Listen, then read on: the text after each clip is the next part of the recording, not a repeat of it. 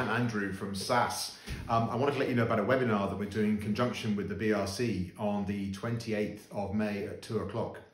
We'll be investigating the impact of COVID-19 on retail and consumer goods supply chains and looking at how technology, in particular things like AI and machine learning, can address not only the short-term forecast and planning activities that have gone on to keep those shelves full, keep the supply chain up, but also the medium term. How do you better serve your customers as we come out of this lockdown?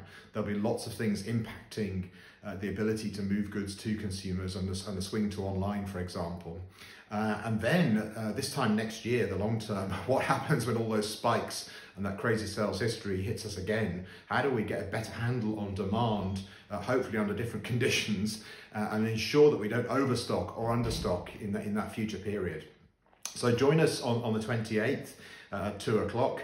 You can register at the link here.